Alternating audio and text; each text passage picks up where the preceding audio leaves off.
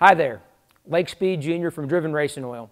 I'm here today to talk to you about the new CK-4 diesel oil spec. You're saying, what's this? I've never heard of that before. Well, CK-4 is a brand new diesel oil specification that just came out in December 2016. However, it's already hit a few bumps in the road. If you're a Ford owner, pay close attention here. Specifically, Ford has issued a technical service bulletin saying not to use the CK-4 diesel oil in the 6.7 liter diesel engines. Now you may be asking, how could they have a problem so quickly? The answer is the CK-4 diesel specification removed the valve train wear test that had been used in all the previous diesel specifications.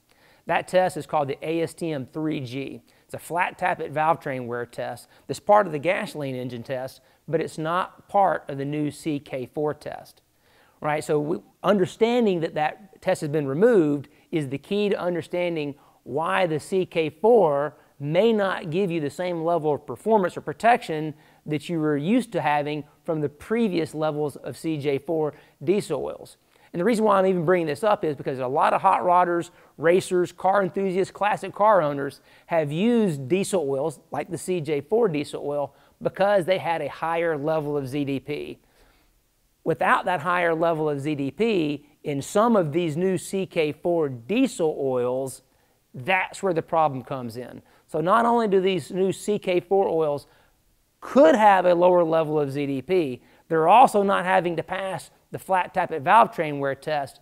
That's the point that you need to be aware of, especially if you're a classic car owner, hot rodder, racer, enthusiast that has been using a diesel oil.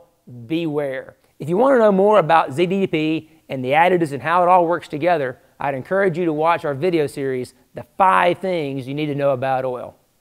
Thanks for watching. We'll be back with more information as soon as we have it.